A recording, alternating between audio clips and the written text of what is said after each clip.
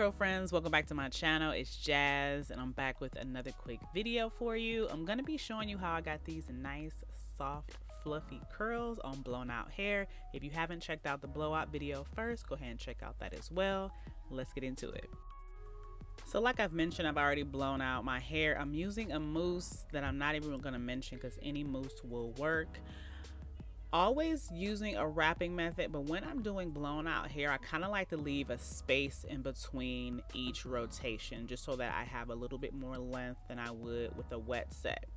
Really simple technique that I use. You want to make sure you're going to brush that mousse through, but not too much mousse. I only used a pump, just enough to give it some hold, but you don't want to, you know, use so much mousse that your hair is basically wet all over again. Defeats the purpose. We're trying to reduce shrinkage here. So I only used 24 rods, so I kind of just was random with my placing. I wanted to use larger sections, so I am speeding through this, but please make sure you take your time. I do like to pinch the root so that I know that that is going to be pulled tightly and not just loose roots, because loose roots, puffiness, humidity, we don't want any of that. So I am using extra mousse on the end because I didn't want to use a bunch of mousse while I was setting each piece. So I'm adding the mousse to the ends so that my ends are nice and tucked and neat and not frizzy, because this is a blowout. Okay, you ready for camera? Okay, let's take these down. Down. So I did air dry with these in my hair overnight. These are not a good sleep. Like, I'm not even gonna tell you there's a magic way to sleep well in these, because it isn't. But other than that, you see this definition? I don't know why I have a love-hate relationship with styles on blown out hair. I know I shouldn't do this in the summer because it's not gonna last, but I just love the look of the curls on blown out hair. It's really bad because like 2 days later I had a fro, but whatever. But look at these curls. They're nice and soft. That's why I love blown out curls. They just look like soft, touchable curls, and you can kind of make this whatever you want it to be starting from here. I always use a little bit of oil on my hands when taking down any set. I just used some light blend of the castor oil. I think you'll see me use before, Tropic Isle Living black castor oil, the light blend. But I do want to like pull on them a little bit, kind of break the mousse cast and just lightly separate. You really just want to separate enough to cover the parts, because this is a blowout. I have to keep reminding y'all this is a blowout. It's not going to be like a wet set, so you don't want to do too much tugging and pulling because it's going to be a frizzy mess. But you can see the difference just by separating it lightly, and then here we are. Boom, bam.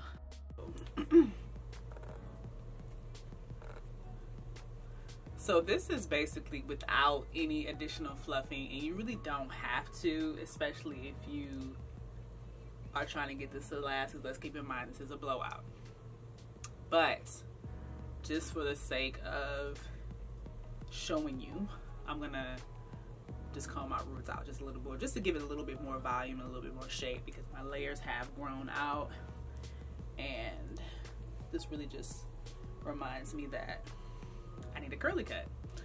But you know, just a little, you know, nothing too major. But you see how that already, and then because I'm doing like a half side part, I kind of want it to have a little bit more lift on this side.